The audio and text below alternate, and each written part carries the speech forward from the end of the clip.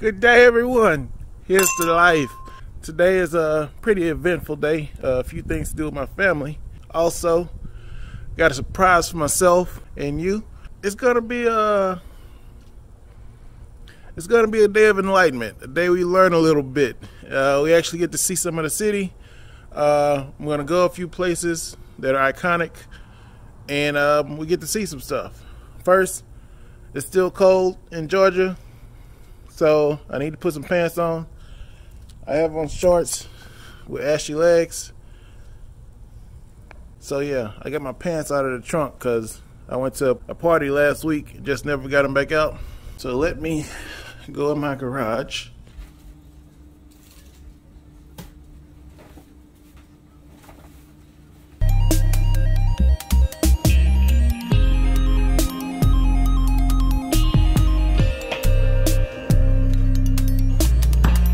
Alright, ready to go.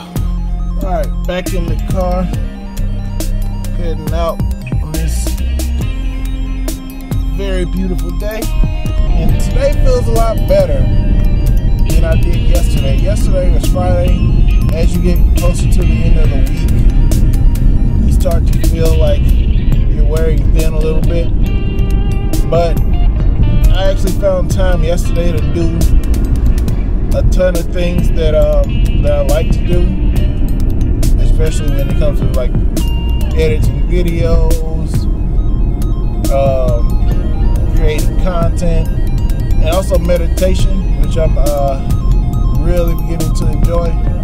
I had actually 20 uninterrupted minutes of meditation, which doesn't seem like a lot, but with all that I have going on, it really helped.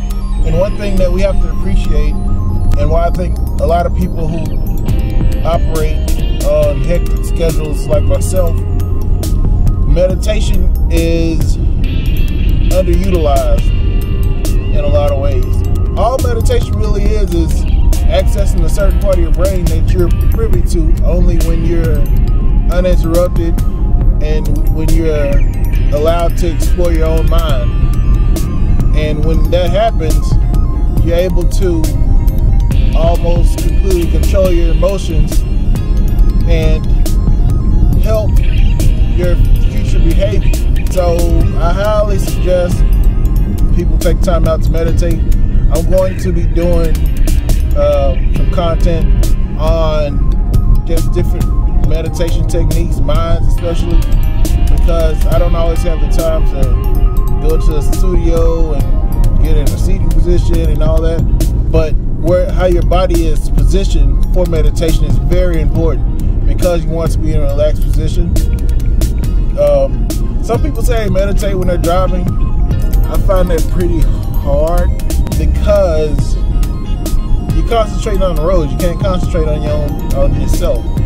So, you know, take that for what it is. But anyway, today we're going downtown Atlanta.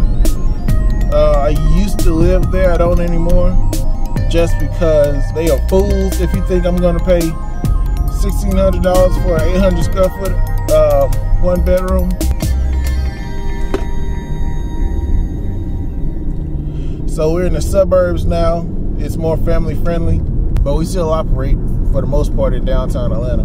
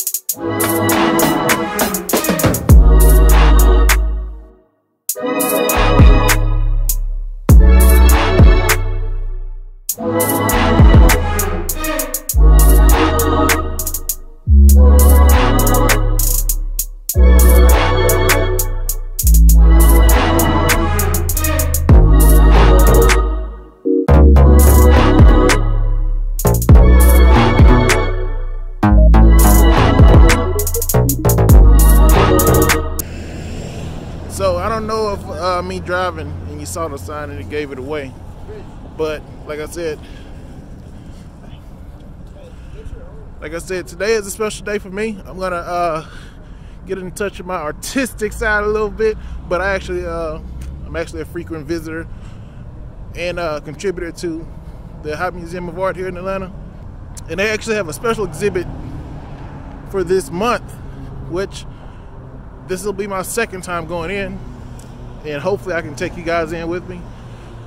Truth be told, no cap, I do not have special access to this, but if they allow me, I will film. Look at that. Hang on, wait.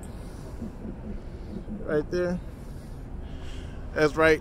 It's a Virgil Abloh exhibit. What's the name of it? Figures of Speech.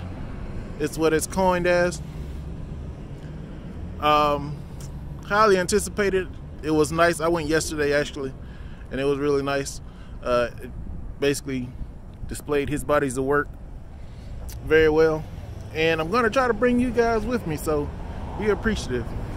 If you don't know a lot about Virgil Abloh, then hello, thank you for welcoming me into your home, because you've been living under a rock this whole time, son. He's a fashion designer from Illinois, just outside of Chicago. He's done a lot of work with Kanye West, and very talented young brother. And he's done a lot with Louis Vuitton as well. He's one of their men's fashion directors or something like that.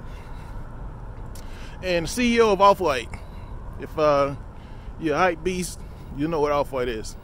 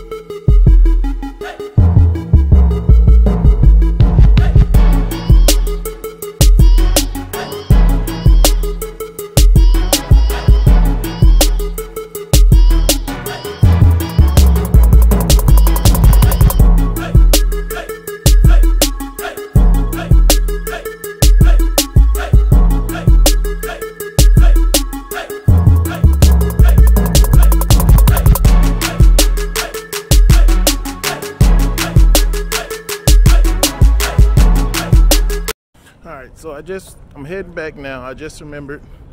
Spent about an hour in the exhibit and didn't go to the bathroom. So I'm gonna do that. Alright. So that's done. Alright, so Virgil figures of speech exhibit down. Been there, done that. Got the insanely expensive t-shirts. But what's the use of going to the fair if you're not gonna ride the rides, you know? If you have any intentions on going, I suggest you do. It's not a huge ticket, only about $15 or so dollars for admission, and you get a lot of background information pertaining to the artist. Alright, so that's a wrap. It's a very informative exhibit. If you have any intention on knowing any more information regarding Virgil, his history, the history of Off White, Pyrex, Louis Vuitton creations, it's definitely a must-see. It's not a huge ticket price. Like I said, it's only about 14 bucks, but since being a member, I got in for free. Not really great for kids though. They have a lot of other kids events at the museum that are worth looking at, but this is much more of an adults only exhibit.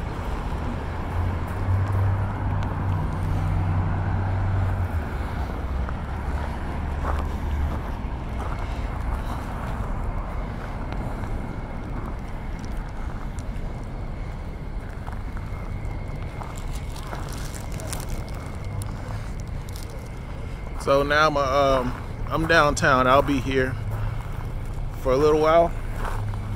So I'm gonna hop on one of these scooties, go see what I can get into for a second.